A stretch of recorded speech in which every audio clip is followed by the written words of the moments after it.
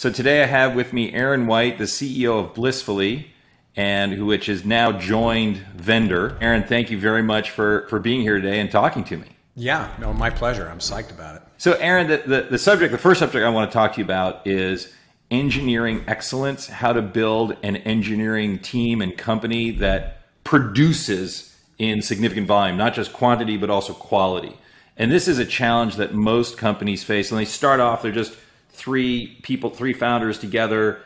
They seem to, on the prototyping level, they seem to be able to get out a lot of product and then to be able to put it in front of customers and then have those customers use it, like it. Okay, now it's working. Now we raise a series A or B, and now we go hire lots more engineers and build out, many more features, and also make this industrial code because the code that we use to build is very prototypey and it's not stable. And now we need security as well and DevOps. And all of a sudden, hire all these people, and the whole thing slows to a crawl, and now nothing's getting produced. That's the typical story. Yeah, that's the fear that keeps me awake every night. Is like avoiding that thing.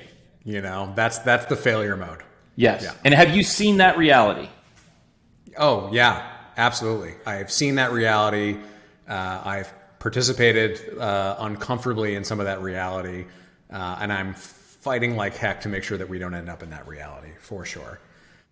Fantastic. And that's why I want to talk to you now, because it seems that you have escaped that reality.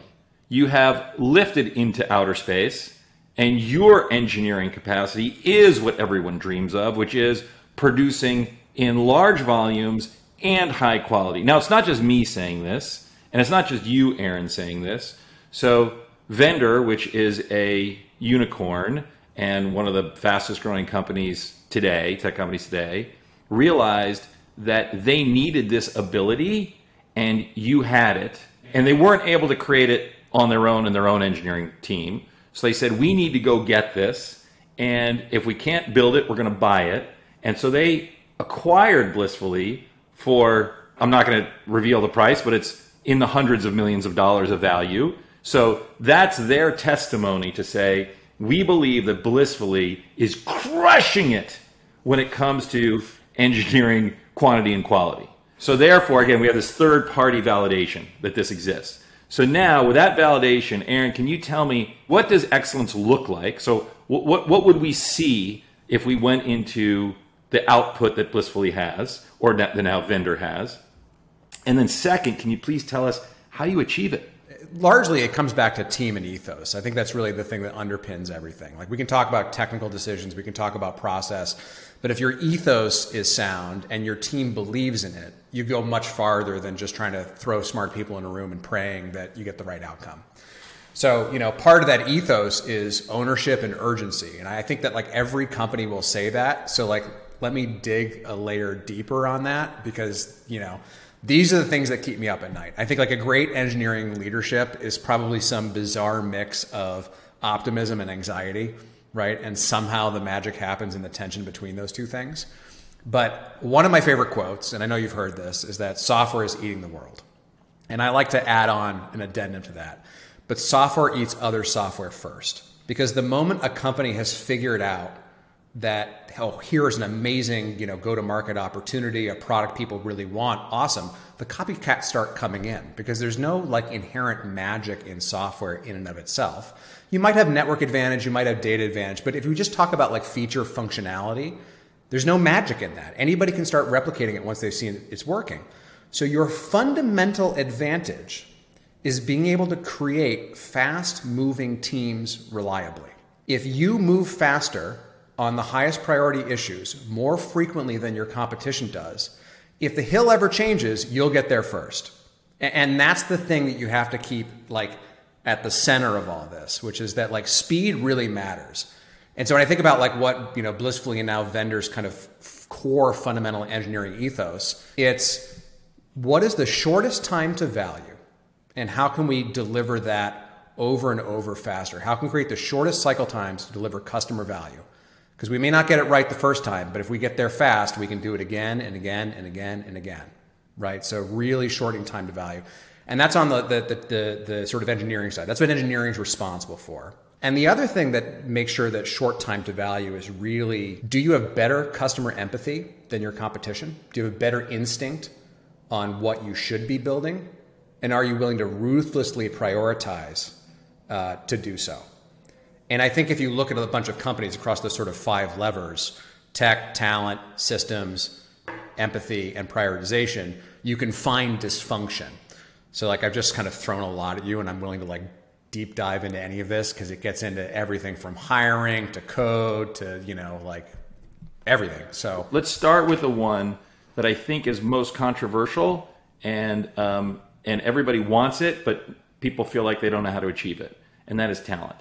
Yep. Especially now that we've had this world where we've had 2 big external events that have said, whoa, cut costs dramatically in the pandemic in early 2020. And then now interest rates going up, and the stock market, you know, revenue multiples, valuations of tech stocks, you know, going way down 50, 90%. These are 2 external events that said cut costs dramatically. And we've seen those companies that cut costs dramatically in March 2020, they cut 5%, 10%, 50% of their company. They saw that productivity actually went up. So now you have a whole bunch of CEOs that are bought into the idea that talent density really works. That what Reed Hastings was talking about at Netflix, it's actually true, especially in these creative roles, of which engineering is one. But now there's this other external event. So many more CEOs will learn this that are going to do layoffs now. But there are a whole bunch of CEOs that have already gone through the layoff process, and their companies are strong, and they say, I do want talent density, but I don't want to go through a layoff again. Can't I just do this with performance? Can't I just get those who are not performing or performing okay, can't I just help them move on to another job in another company, give them a soft landing, retaining only the best? So a continuous role of performance management as opposed to using external events to do layoffs. And the challenge, of course, that they face is, as the CEO of a 1,000 or 5,000 person company, they don't know who the individual people are. So we're going to talk about, one, if you have direct access and you can see, you as manager of the team, how do you do continuous, strong performance management, i.e. letting go of the non-performers? And then the second question, which you may not have the answer for because you may not have this big of an entity, how do you get your managers to do that? Because that's a real trick as well. So let's start with you being the direct manager. How do you do it? What does best of breed look like? Because I know you do this. Great question. And by the way, I just implicitly agree that you cannot rely on external events. You must be doing this continuously. Like you have to be really, you know, open-eyed about this. And just to like, I'm sure your audience already knows this, but just in case they don't, like there's real reason to make sure that have a very, you know, strong eye on performance. Because if you have amazing people, you want to let them know that you know they're amazing and you want to empower them. If you don't know who your amazing folks are, like that is like a really terrible place to be, because you can't give them critical path projects. You can't give them prestige projects. You can't let them open throttle and really like show you how good they are. We have amazing people that just keep absorbing everything I throw at them, and my mind is just blown. Like, how do you do that? And for the folks in the middle, you need to know who's there because you need to coach them up. They have some opportunity. And they either can become an amazing person or maybe they can't, but you need to know that. And so people need to be trying to help, you know, make them into the best versions of themselves. And lastly, obviously there's the folks that are underperforming, and you know, that's a tough conversation to have with folks, but they're probably better served being somewhere else, right? And it's better for both of you if you identify that sooner. So you really have to be open-eyed. You have to look at performance. You can't ignore it. It's a very real thing. And if you let low performers stick around, or if you let people who could be better but not be better, the bar lowers for everybody, especially your best people. Great people want to work with other great people. If you're not continuously improving the bar for your teams, you're actually probably letting it slide down by default. So it's even worse than, you know, like, hey, we only deal with it in big events. Like if you're not continuously dealing with it, assume it's going down. Yeah. Quick touch on that. The lower performers are probably better off somewhere else. And I think what you mean is they will eventually, over their career, they may get to be top performers, but it could take many years, and that will be accelerated by really good training. And startups don't have training programs. Amazon's got training, Facebook's got training, Google's got training. That's where they should be learning, not with your startup. Is that what you meant? Yep. Yeah, absolutely. It could be a mismatch of your ability to train. It could be a mismatch on, their passion. It could be a mismatch on manager. Some people might just need, they've never been told that they could be doing better in strong enough terms. There's all sorts of reasons. And I think one kind of trap for managers at the edges is thinking, oh, it's my fault. I could be doing more. I could be doing better. That's true to some degree, but at some point you have to call a spade and say, this is just probably not a fit. And I've done as much as I can, as rapidly as you can, ideally. And that folks will, find some mixture of those things that makes them the best version of themselves. I love, there's that scene from Game of Thrones with Jon Snow, with the axe, or the sword, staring down the horses. I actually think that for performance management, it's best done by folks who are living the work with you in a lot of ways. So whether this is your tech lead or your engineering manager or even your other teammates, folks who see what great, looks like, they know it because they're living it, are best suited to be giving you the feedback and kind of raising the bar and raising the ambition. There's a lot of techniques for this. I'll tell you the one that's most unique to Vendr now. And I love this. And it's not just about performance management. It's actually about shortening cycle times. Because I think what you'll see is that folks who don't achieve short cycle times, who don't achieve ownership, those are the things you want to work on. And so if you've got a system that shortens cycle times and people resist the system, or the system doesn't help them, that's an area you should focus on. So we have this unique thing called rubber ducking, and that term is not unique. I think every engineer listening to this has probably heard of it, and maybe others too. But if you have a problem, put a rubber duck or a teddy bear on your desk and explain it to that inanimate object, and generally you'll solve the problem more often than you would think. The act of explaining, of articulating your thoughts, crystallizes them and gets you a solution. We actually practice this. We have one of our engineers, and I'll give credit to Duncan. When they joined, they started a Slack channel where they would put out their thoughts as they were onboarding into the organization. This is very early on in our life cycle. And it was just amazing to watch this stream of consciousness of how they were getting up to speed. And it allowed me to see all the dysfunctions with their onboarding, with our code, with the directions, with what success looked like. And that led to such great improvements. All of our stories need to begin with the end in mind. What does success for the customer look like if we achieve this? Okay, that's a new policy we have in the early days that has spread throughout the entire culture. The tech is hard to work with. I'm seeing it now. Let me go fix it. So folks know this. Shine a light on problems and you can solve them. So now this is part of our standard cultural operating procedure. Every engineer gets a rubber ducking channel. And folks use this to different degrees, but the best engineers really lean into it and will live blog their days. And what's awesome about that is for high performers, you can see how much they accomplish, and others in the organization can look at it and go, oh, wow, that's what great looks like. I can see it now. It's not someone operating in the dark that you don't hear from until demo day a month later. You literally day to day can learn from the experts externalizing their thoughts. And for folks that need help on something, they might externalize what they're up to. And the moment they hit a problem, say, hey, at Aaron, at Duncan, I need some help. Cool. We don't have to waste time building up context. We can jump right into solving it. And I really appreciate that you were intellectually vulnerable to put all that out there so we could jump right into it. And then we can make it better. Or if they're doing that and they're about to go jump off a dark, cliff, someone can jump in and say, hey, let me save you 4 days worth of time. Here's what you should be doing. And for underperformers, it's both it's the tool and the signal. If you don't see someone externalizing their thoughts and you have doubts, and I love Frank Slutman's, when there's doubt, there is no doubt. That's a very powerful phrase.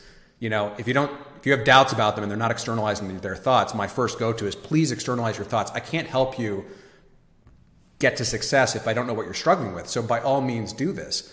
And then sometimes you can actually really help them improve. That's the feedback. If I hear the same update a couple days in a row, that's a problem. But if you externalize this, we can really make it better. So this shortens cycle times from waterfall to, agile sprints to literally on the daily, we're watching people improve and helping others improve. It's amazing. And that requires a few things though. Yeah, it requires that your interview process really look for people with intellectual vulnerability, right? And so one of the things I do, which is kind of controversial actually, There's like this whole thing in engineering. Don't ask leak code questions during an interview, right? That's considered like poor form these days. Like, we don't do leak code problems. Why are you asking those? Well, I'll tell candidates, I'm going to ask you a leak code problem, and you're not going to get the solution in the time allotted. And that's not a challenge. It's going to be too hard for you. We only have 30 minutes on this, and it's going to be too hard. What I'm looking for is, are you capable of verbalizing your thought process while you struggle? Because if you have that key ingredient, I can make you better, right? And our team can make you better, and we can help you learn really rapidly and just get on this amazing trajectory. And if you can't do that, it doesn't matter how good you are.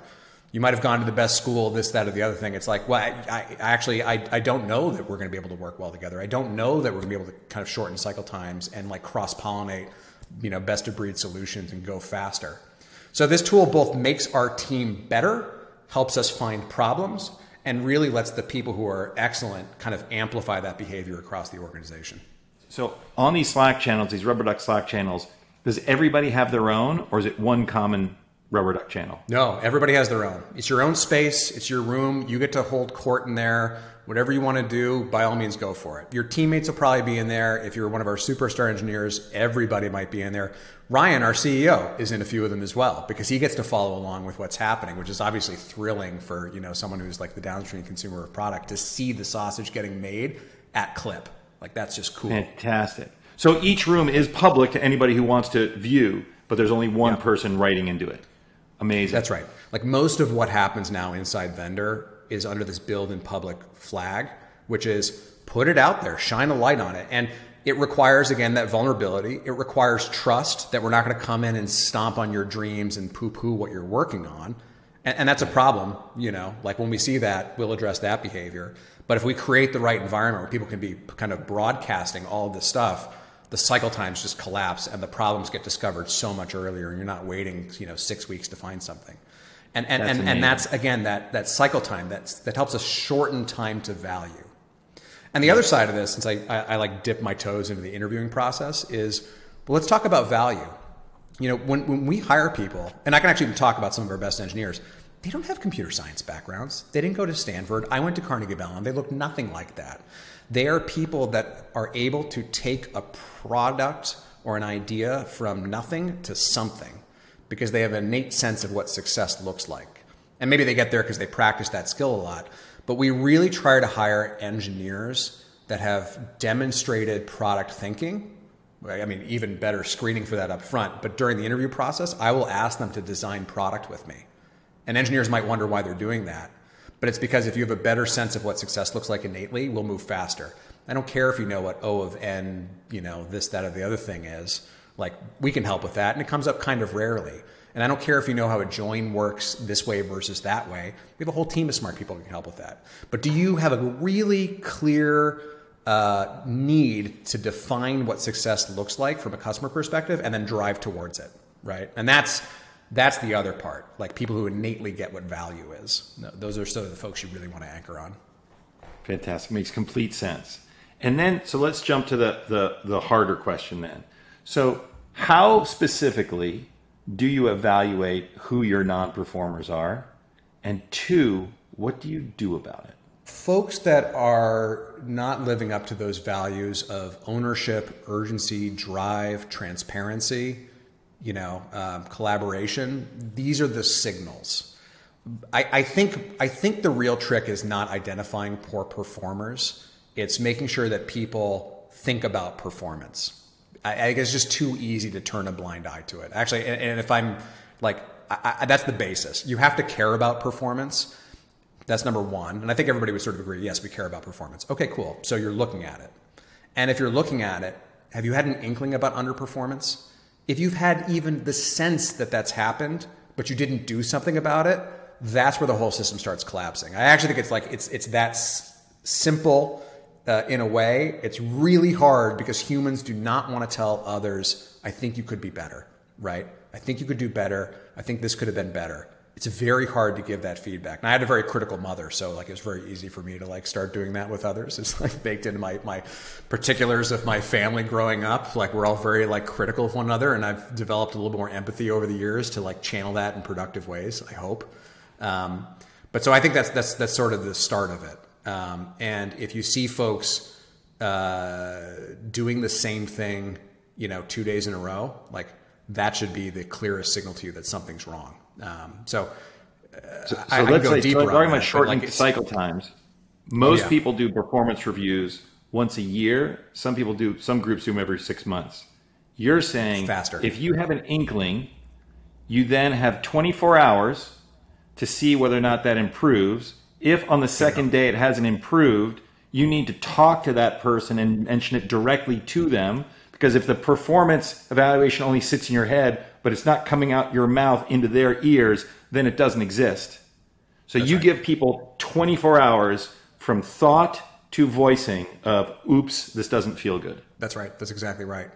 And in fact, I think that should be your default mode for all feedback, like especially around engineering. It's okay if people are learning. It's okay if they're struggling. But if they're not making progress one day to the next, you just can't let it go past that. Because if you are letting go past that, you're just deluding yourself. You're just assuming, well, they're distracted, I'm busy, and then that just creates this cascade of people ignoring what are obvious problems. Like other people have noticed that too. You noticed it. You have to address it. It's hard. It's really hard, but you can't look away. Yes. And yeah. And then, I think with engineers, by the way, just to go a little bit further in that, like, 6 months, 90 days, 60-day reviews. I think in the first 2 weeks, in a lot of cases, you will know who your top performers are likely to be, and you will know the people that are struggling that really are going to need attention in 2 weeks. Like you'll have a good sense very, very fast. And you might say, well, we didn't onboard them successfully, our tech was difficult, we didn't do this, that, or the other thing. That all may be true. Your top performers will navigate around that. They will clamor for clarity, and they will pull whatever they need to start going right away. They will make themselves known. The folks you don't hear anything from, terrible sign. That silence means that they're not going to self-drive towards success. And you either have to help them or swiftly correct it. So there you are, you're in the first 2 weeks, and you now know this new class of 10, it's these 3 that are kind of quiet and holding back and not performing, not like these other 4 up here that are just absolutely crushing it. What do you do with those 3?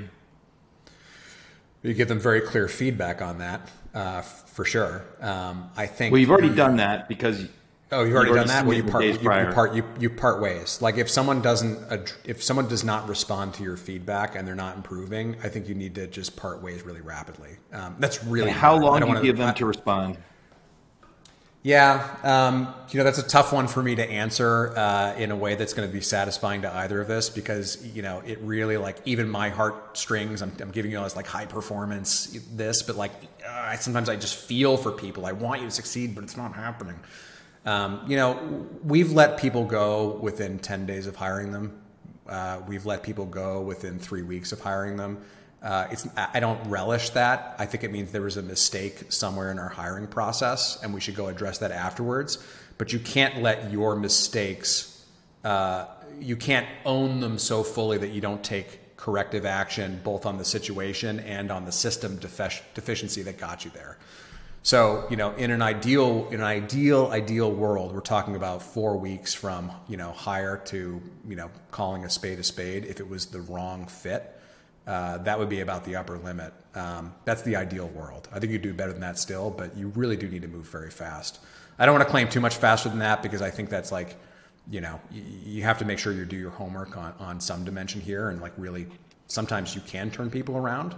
So it does require that you put in the effort to do it. So the trick is just identifying it and addressing it as fast as possible. I think if you do that, then you'll see if someone turns on a dime. And if they don't turn on a dime, you're going to struggle long term. Yeah, perfect. So what I'm hearing you say is from doubt to let's help you find another place is maximum 30 days. It's likely you're going to let them know immediately. And if they're going to turn, they're going to turn within a week or two. And if they don't, it's done. Yep. And that's okay, right. That makes complete sense. Now, people are going to have a fear. I'm going to share what the fears are. One, what if I'm wrong? What if they really could have turned it around?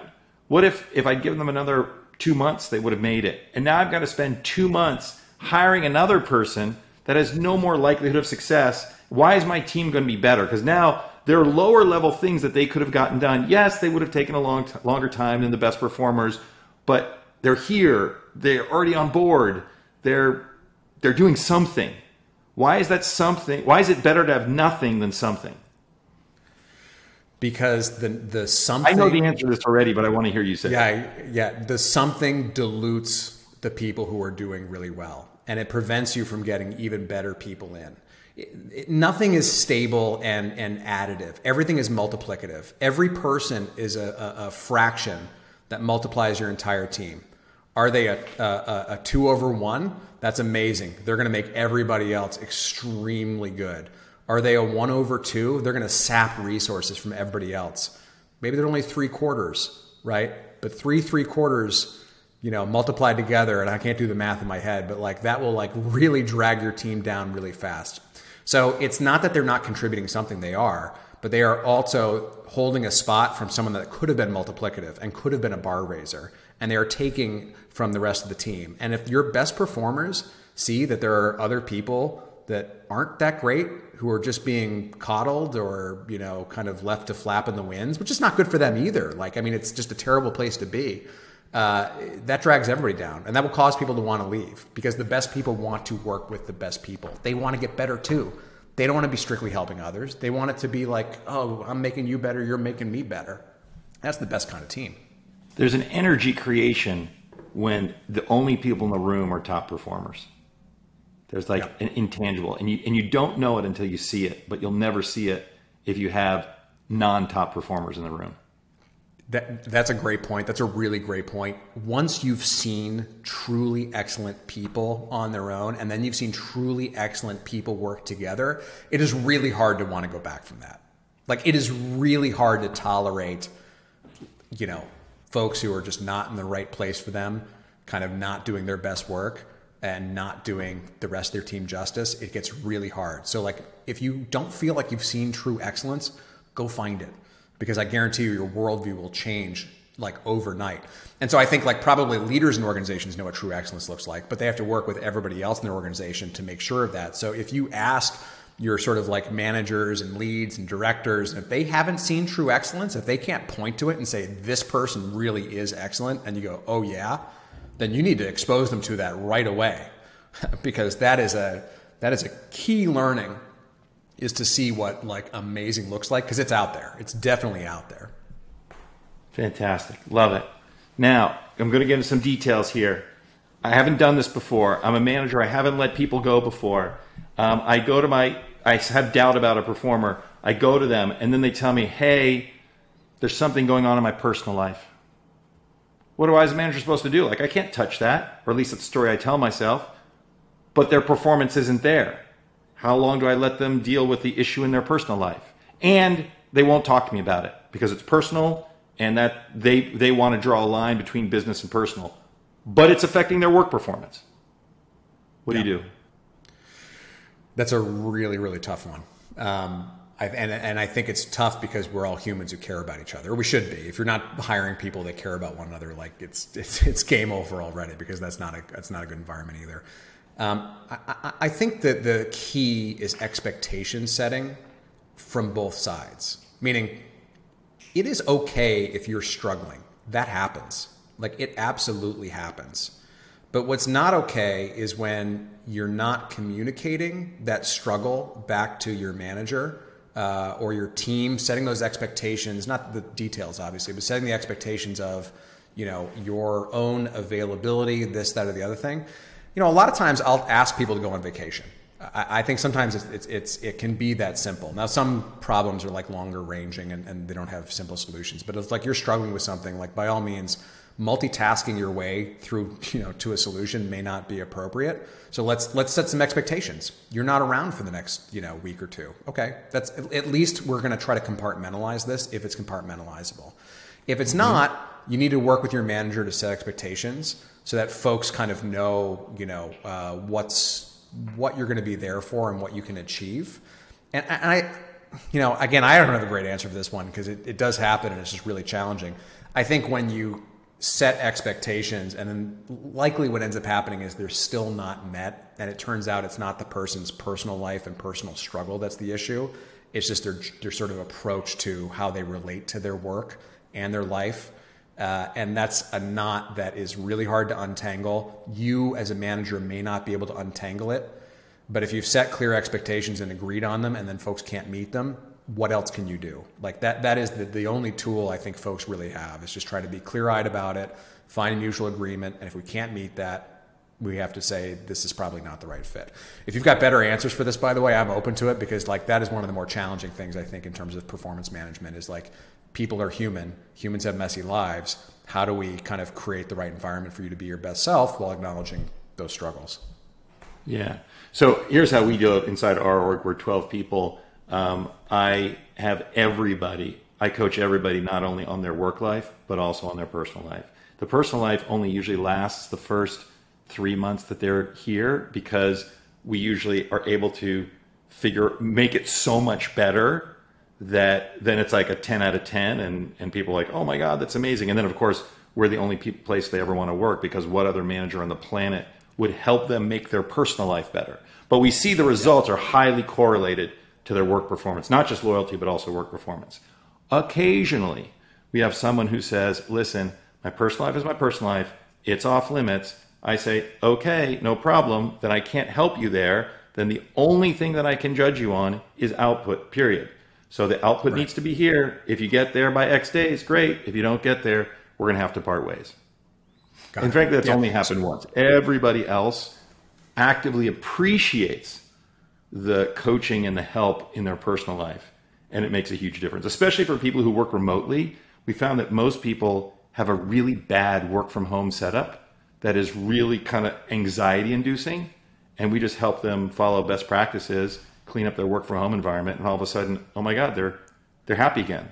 It's usually because they're not leaving their apartments. So they don't see other humans. They don't go outside. They don't get natural air, or they're sitting in the middle of their kitchen and other people are constantly walking by. So they're constantly getting interrupted. We usually solve those three problems, and then suddenly people's mental health goes straight up. I love it. I love it. I mean, I think I was kind of going straight to that extreme where someone's being very sort of like closed off about their personal life, which does happen.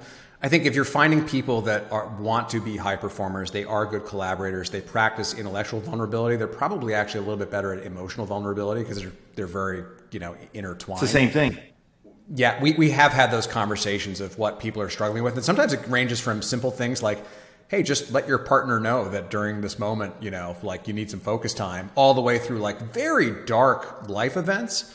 But if you're if you really care about people, you have, you have to care about your people, then you get to that good vibe. And I hadn't thought about it as like coaching personal lives, just kind of like being there for people in a holistic sense. I love that. That's great. But before we leave the talent, we did how you do performance evaluation and your cycle time to letting people go when they're not performing, which is excellent. You compress those times dramatically. The second piece is, what if it's not you? What if you're the manager and it's your report, it's their team, or even worse, it's your reports team. And now you don't know if they're performing or not performing. Now, of course, with these rubber duck channels, you would actually have visibility all the way down. Yeah. But if you didn't, so that actually is a solution. You'd see all the way through. It helps. I mean, I think in general that, that adage that sunlight's the best disinfectant is just a great truth in any area of your life, right? If there's fog of war, remove the fog, get a sense of the terrain, and then you can really solve for issues. So, one thing that I like to personally do is we can talk about general problems that people are having or their team are having. And that's helpful, but it's also helpful to look at specifics and then look at the systems that led to those specific issues. So like if I doubt that, a team is performing well, and maybe I'm not going to get in there and like work with that team. Okay, well, why am I having that doubt? Let's look at some specifics and let's look at what led to those specifics, right? So, if the team is not demonstrating strong ownership, right? Like the project's not getting done, we look into it. Someone's sort of just throwing stuff over the wall. Okay, they don't have ownership. Why don't they have ownership? Now I'm going to look at the manager and saying, well, really, you really have to help drive this culture of ownership. Like that is, we know why this is key. The principle of why ownership is key, right? Because it's about, that urgency, that customer value. So why aren't you identifying this, to us? Why aren't you helping your team live this? And then try to correct those kind of like upstream systematic problems. So that's sort of like the lens at which I look. If it's that far away from me, it's probably a systems issue, really. It might be a single manager issue, but like, how did that happen? Why aren't we evaluating the managers in that way? And the other one's just cross-team calibration. So again, once you know what excellence looks like in an organization, you can compare this to this to this to this, and just you can, maybe naive, I think you just sort of like see it a little more clearly when you compare. Look what this team is up to. Look what this team is doing. This team is not. Let's go debug this. And that's, again, when you kind of get to that ground truth and get dirty. I don't know how long this will scale for, but I really think getting your hands dirty and getting into it with folks and really talking about the very specifics of what's going on is the way to help people realize their own like gaps that they've had. And hopefully you're training, all your various layers to go do this, but like get into it. You really have to get into it. If you don't get into it, you're guessing, you're stabbing in the dark, and you can't speak to the specifics that the folks that need the feedback would understand and be able to like actually adjust based on that, right? I need you to have more ownership. Oh, okay. Truism, of course. Yeah, on it, boss. But like, let's talk about that time that we saw there wasn't enough ownership. Oh crap. Yeah, that's a good point. I could have done better on that. So thank you for getting and so to be specific here, when you say get your hands dirty around individual problems, does that mean when the manager comes and talks to you in your one-on-one, you say, let's go through a specific problem and why did that problem occur? Okay, then why did that thing occur? Okay, then why did that thing occur? Until you get to the root cause? Or do you mean going even further and saying, hey, manager, I'm going to attend your next team meeting and I'm going to ask those same questions, not just of you, but of the entire group, so that we see from everybody's perspective, why did that happen? Why did that happen? Why did that happen? More in that order, actually. I would probably start with the individual and say, hey, let's talk about specifics so that I can arm you with the tools to address those specifics while you and I together can fix the systems that led to these problems in the first place, right? Perfect. If we come back with that same problem again, we're going to go deeper, right? Now we're going to go one layer deeper beyond this, and we're going to perform that analysis all over again, except this time it'd be a little bit closer to ground truth. So, it's not about subverting people's authority and going above their helmet, or whatever it might be. It's about like, here's the issue. Let's talk about it. Okay, here's your tools to address it. Here's the system tools we're going to, bolster to avoid this in the future. And if we're running into this again, we're going to expand, our purview a little bit deeper. Makes sense. So what happens if you're the CEO, you've got a head of engineering, so your report manages the entire thing. You don't know what excellence looks like. You don't think it's there, but you're not sure. And your head of engineering says, all my people are fine. I think that's a problem. And not only on that, all my people are fine, and I want more. Just give me more budget. I want to be able to hire, 100%, double the team in this coming year. And everybody here is great. I think everybody always wants more budget, wants more team, wants more projects, more authority, more power, more fun. Everybody wants that. That's a given. But if you're not feeling it, there's an issue. Like you need to feel it. It could be, let me make a wild assertion without basis. It feels like it's probably rare that a team is high performing and the folks above them don't feel it. Like when does that happen? When is a team super high performing and the folks that care upstream don't feel it? Like show me that, because I would love to like go debug that one. Like someone's probably like literally working against their team to keep that enthusiasm, that success contained. So if you're not feeling it, it's probably not there.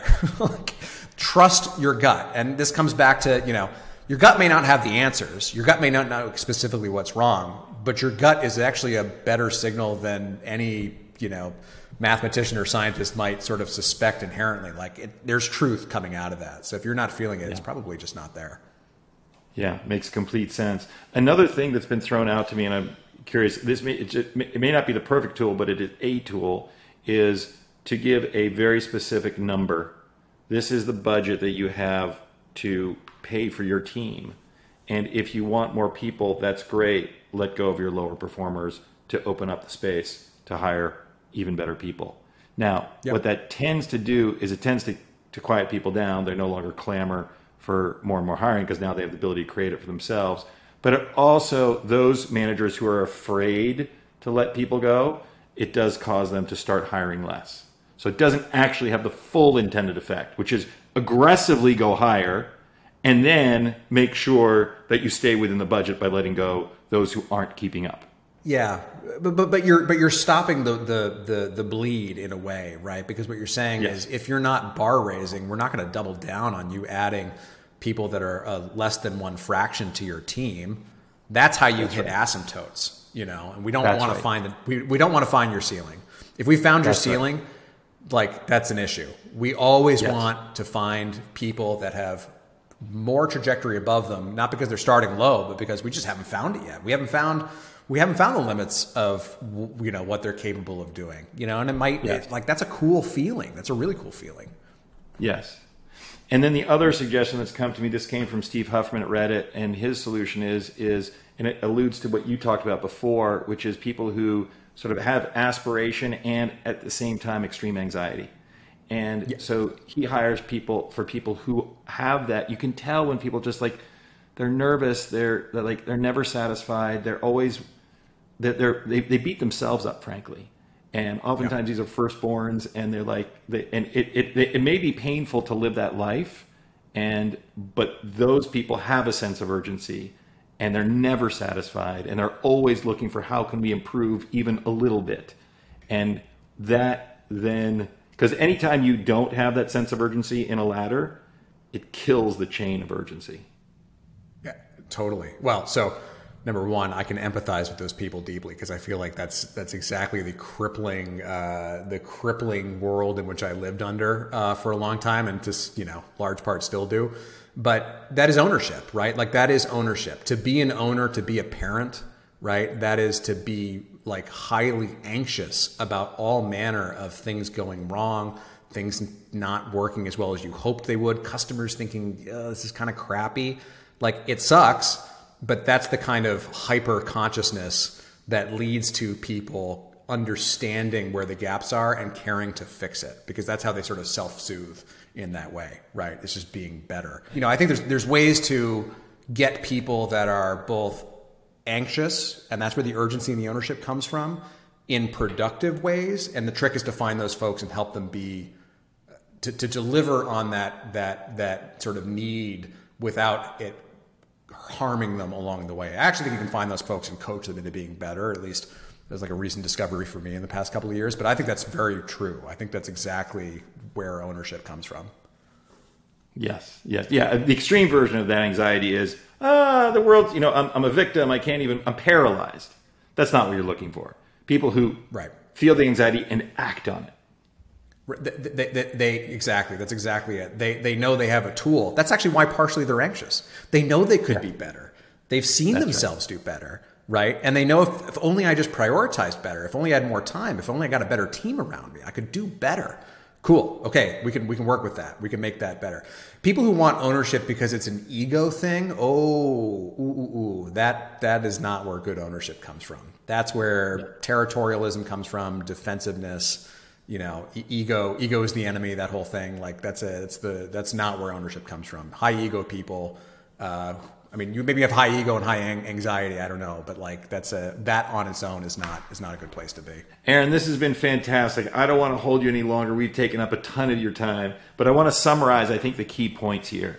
The key points are, at least as I remember them as we go through, is one, talent density really matters. And if you haven't seen real excellence, which is a phenomenal output person or a group of only phenomenal output people, then you don't know what you're missing. So first, go see that. Go find it.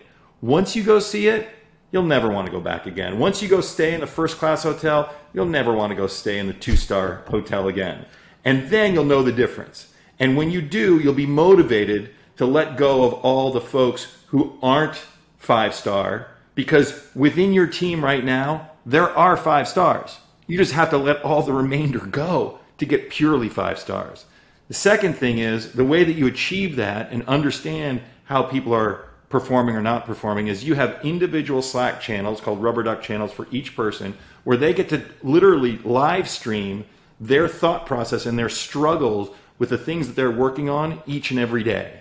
And if they do that, if they just describe the problem, all of a sudden, for most 90% of the time, they figure out the answer on their own.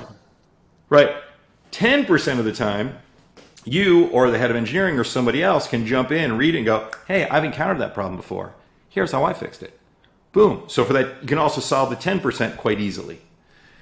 So now you see the people who are thinking out loud are likely the ones who are going to be performing better. The ones who aren't using that channel, they're the ones that you know you need to sort of talk to and prompt to use that channel.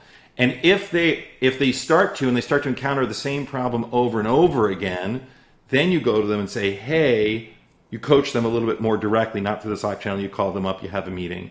And and you do this, by the way, the first time you have the thought. You give them 24 hours to see if they can figure it out on their own in the rubber duck channel. But if they can't, then you come to them and say, hey, this is what you need to do. And then if they can't do that within 2 weeks, let me help you find another place. The other thing too is that, it's showing others what excellence looks like. Airing excellence more frequently really does help everybody truly understand what's possible. And the mimetic modeling is just so real. So it's not just about the low performers, it's amplifying your top performers. And again, everybody's a multiple. So you want your best to multiply others, and you want people to see the techniques and the thought process. And then for the folks that aren't multiplying, you can get in there and hopefully, debug whatever it is that's holding them back and make them better, or if not, call it like it may be. Fantastic. Yes, and amplifying the top performers, if they live blog post, everyone else can see how they think, so they can copy that sort of thinking and elevate their own game. Yep. Fantastic. Aaron, this is hugely helpful. Please don't be surprised if rubber duck Slack channels now start appearing across the country. That would be great. It's a phenomenal idea. Awesome. Aaron, this was really great. Thank you very much.